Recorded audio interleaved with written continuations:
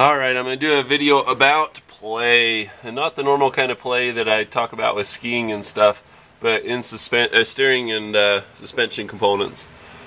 This is your track bar. It runs from the frame back to the axle that you can see right there. It ties in. And then this is an inner tie rod at pitman arm. Both of them have play, and let's see, this is an outer tie rod end that's in good shape. So, alright, go ahead. I've got a lovely assistant in the driver's seat, so there's no play in that one at all. And when you come over to here, you can see in the pitman arm that it's moving up and down. That's creating play, and it's got a little lateral play as well. And then when you look at the track bar, you can see how it's pumping in and out.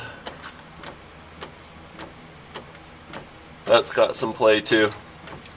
So somebody else, they caught this one and marked it, but they didn't mark the track bar. Track bar is bad. It's not horrible on this, but it should be replaced. So that's it. And then this one, it looks like it's just okay. You know, it's decent, it'll pass.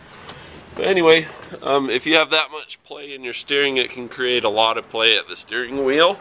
So they should be replaced. If they get too much play, then they come apart altogether and it leaves you in a dangerous position. Steering is the most important of all the components in the car, because if you lose your brakes, you can aim for something cheap or not living or whatever. If your steering goes out, you can hit the brakes, but you can't pick what you hit. So anyway, I hope this video is helpful. Be sure to rate, comment, and subscribe if you want to see more. Questions in the comments.